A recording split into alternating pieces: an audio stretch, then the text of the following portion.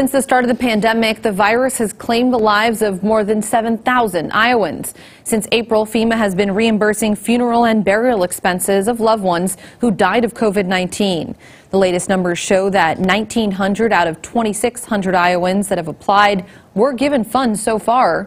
While several families have taken advantage, funeral directors want Iowans to know they are still able to apply for this kind of assistance.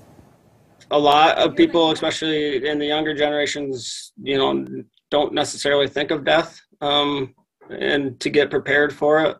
So I think that's where these funds have really eased that financial burden.